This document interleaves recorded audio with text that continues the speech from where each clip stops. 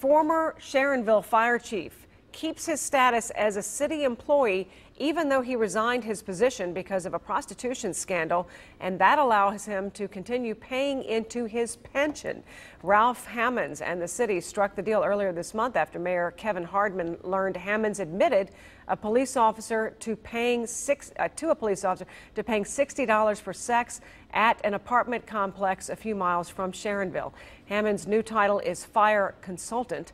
According to city ordinance, it is a formal position on the city books. Hammonds accrued sick leave. The job will pay him minimum wage, 40 hours per week for the next 30 months.